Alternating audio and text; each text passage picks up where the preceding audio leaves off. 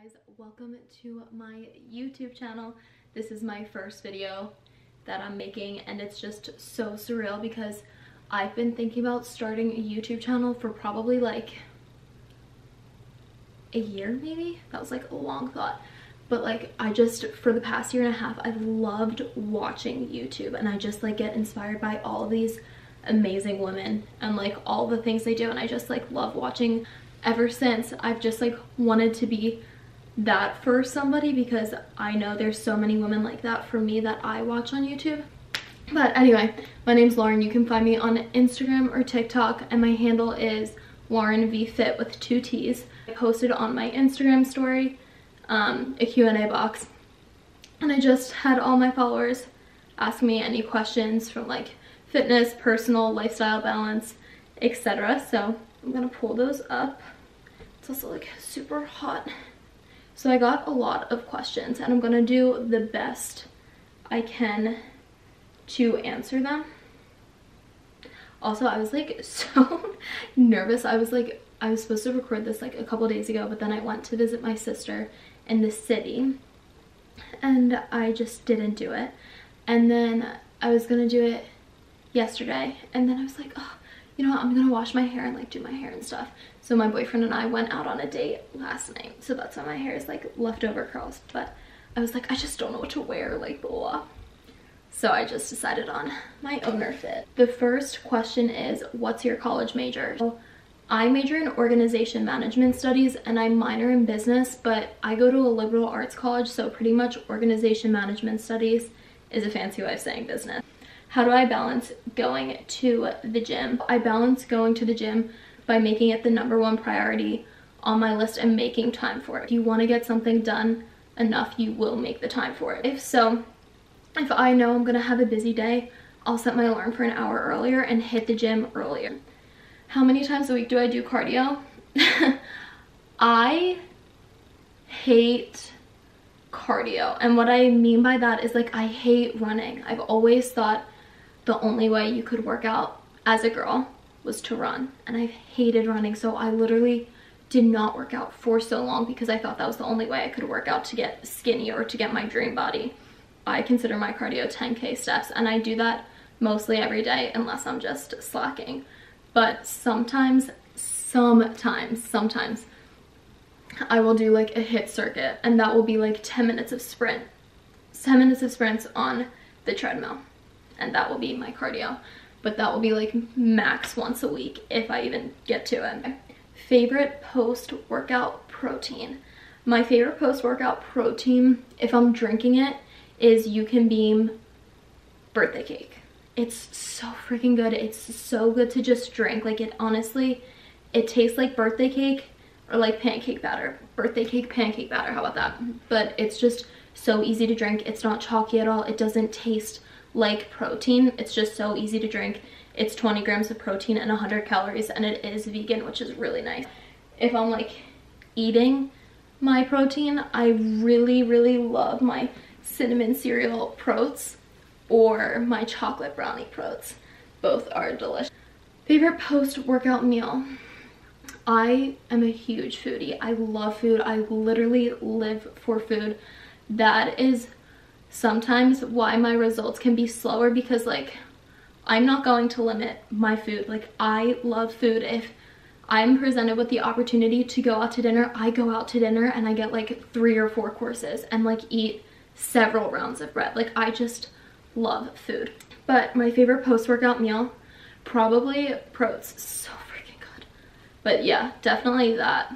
Unless I want like a bagel, something quick, I'll do like a bagel and cream cheese. To build muscle with only dumbbells. Have to stop going to gym because of COVID. I really started my fitness journey at the beginning of quarantine with COVID, and all I had access to were dumbbells. So say you don't have like a bunch of different weights, you can increase your sets, the amount of like sets you do. You can increase your reps, which is the amount of repetitions you do. So say you've been doing like 4x10 hip thrusts for a while, increase it to 4x12, then increase it to 4x15, then increase it, then go to 5x10, 5x12, 5x15, things like that. You just want to progressively increase what you're doing. You can also focus on time under tension, so that's pretty much like doing your reps slower, things like that. And I also do have a dumbbell only program in my bio. It's a 4-week program. All you need is dumbbells. You can do it at home or the gym. When you go out, what do you drink? I'm in college, so I don't have like high class taste when it comes to like good alcohol. I don't like alcohol. I like stuff that tastes good, so I don't really like to buy drinks out because they're expensive. So when I do, I like amaretto cherry sours, which I make myself and my roommates and my friends all the time. It's just vodka, Sprite Zero, grenadine, and sweet and sour, and it's not the best for you because like it's just straight up sugar pretty much, but I think that's why I like it. It kind of tastes like a dirty Shirley Temple. I like Moscow Mules, which is like ginger ale, but I do diet ginger ale to save some calories, lime juice, and then vodka. I also love espresso martinis, but I don't get those often either. Tips for people starting off fitness accounts. Transparent, just be completely you. There are 7 billion people in the world. There are going to be a ton of people who identify with you. Post what you would want to see. Be patient. Instagram can be so frustrating because the algorithm just stinks. It changes all the time, and it's like, don't even get me started. I get annoyed all the time, but just be you and give yourself patience and be proud of the content you produce. What did you do that made your account start to take off? I would say my Instagram really started taking off probably over the summer, like exponentially. I hit 10K followers like January of 2021, and then over the summer when I was in North Carolina with my boyfriend and his family, I posted this one reel that just like popped off, and I hit like 25K then, and right now I'm at like 55K, but my reels are what pop off, so I would say really focus on your reels.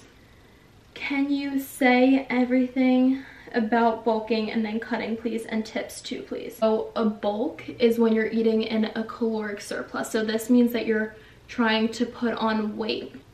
And then a cutting phase, that's when you're in a calorie deficit, but don't go into a deficit that's too big because you don't want to do that. You're a human, you deserve food. Food is fuel. How I would go about it to go into a cut, I would decrease like 50 to 100 calories a week. I'll probably decrease 100, but the point is you don't want to lose that muscle, so you want to do it slowly. My first week of cutting, I would go from 2100 to 2000 calories. And then the next week I would go to 1900, then 1800, then 1700, then 1600. And I would probably stop at 1600 because I don't want to be in too much of a deficit. While you're cutting, please prioritize your protein and please focus on progressive overload because you don't want to just ignore all the muscle that you've created. What inspired your fitness journey and what's pushing you to stay consistent with it? I never was the most confident in my body. Never considered myself to be like skinny or fit or something like that. So like in that area, I was always like pretty insecure. I would say there were so many times that I tried and I failed and I tried and I failed because I always looked for quick fixes. Like you would see my Pinterest lookups to be like abs in 7 days, like how to get abs overnight, how to get quick results, how to lose 10 pounds in a week. So once I finally got away from that toxic cycle, because I would just fail all the time and then I wouldn't stick to it, and then I would just go and eat the crappiest foods and be sedentary for weeks at a time. Like once I got out of that toxic cycle, I started to get in the gym and I was like, wait, I can actually enjoy doing like a workout that's not running. Quarantine started and I just let myself go again. I was like, you know what, everybody's in this situation, they're all gonna be eating, nobody's gonna be working out, I'm gonna let myself go with them. And a couple weeks into it I was like, no. So then I started following like at-home workouts and like that. So once I started to get into it, I just started posting about it. I just love inspiring you guys, and I love seeing your DMs and hearing your stories and hearing how I've made a positive impact. So you guys definitely keep me going and keeping me consistent. It also, working out just helps my mental health a lot, and I've started to just love it and enjoy it. Whereas before I was doing it for the benefits, now I do it to post for you guys, to hold myself accountable, and just to feel good physically and mentally. How long have you been working out? I really got into it quarantine. Like that's when I would say my fitness journey really started, because I was actually consistent. So like 2 years. Where are you from, and can I DM you for mental health advice? I'm from outside of Philadelphia, and you can definitely DM me for mental health advice, but I have no certifications and I'm not a doctor, so I don't want to tell you the wrong thing, but of course I'm always here to be your friend and just to listen to you. My favorite song. I am the worst with that stuff. The type of person to find a song that I love and play it 105 times. You can ask my friends, my boyfriend, my sisters. They get so annoyed with me. My little sister most of all. But I don't have a favorite song right now. I really like Heat Waves. I also find songs like months after they were big. But I listen to country music. That's my favorite. And I listen to like hits and all that stuff, but I'm a country girl. Die hard. If you got to choose one country you would have to live in, what would you choose? That is such a good question, because all I want to do is travel. I really do. Canada sounds really nice because they speak English there and it's close enough to America, but like Europe is just calling my name. I just don't know. I haven't done enough research, but I'm gonna say Italy for now. What are your goals for 2022? So, oh shoot. I don't have any like New Year's resolutions. I want to start moving my body differently, like once a week. I move my, lost feeling in my foot. Another thing I want to do is eat more at home. Like it can be so easy to just order takeout and things like that, but I want to try to eat more at home because I want to focus on more nutrient dense foods, whole foods, things like that. Okay, my camera just turned off.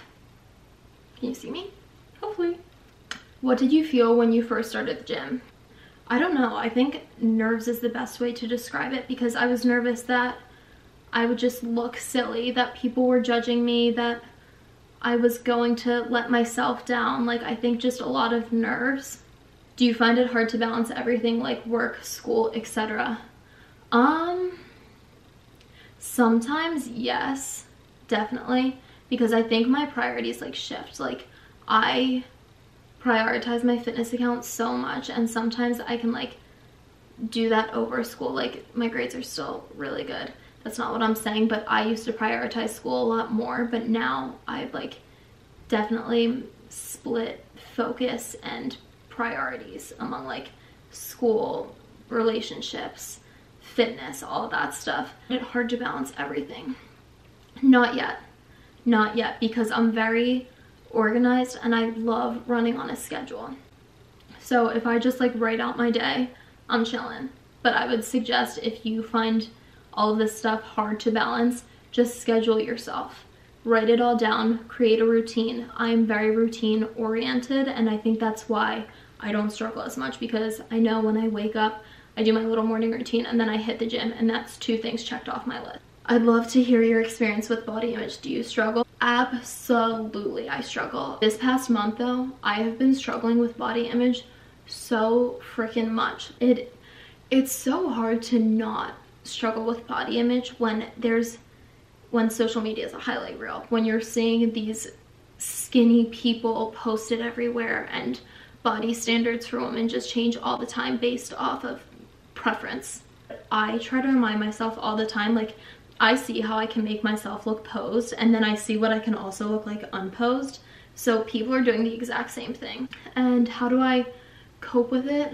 I would just say like do stuff that makes you feel good. Like nourish your body, make your body feel good, and then maybe you'll feel better. And then don't wear tight clothes. If you don't want to like look at yourself like that, just put on sweatpants, or make yourself feel pretty. Do your hair, do your makeup, just make yourself feel good in other ways, because you are so much more than what you look like. Do you plan on sticking to a niche on YouTube, i.e. fitness, lifestyle only videos? Fitness and lifestyle, totally. I'll do like day in the lives, things like that, but I'm really gonna be very flexible on YouTube, so I'm kind of gonna let you guys decide for me. How do I stay so consistent with eating healthy? Well, right now I like healthy foods more than I ever did. And like healthy foods, I hate like labeling things as healthy and unhealthy, but I think it's because I'm able to balance what I eat so well. Like if I see chocolate and I want chocolate, I'm gonna eat the chocolate. But sometimes I'll be more disciplined than others, but sometimes I'll indulge more than others. So I think it's just allowing yourself the freedom to enjoy healthy food and unhealthy foods. Okay, one question asked how I fit reading into my schedule. So wake up 30 minutes earlier, read a little bit before you start your day, before you get on your phone, and then you'll be golden.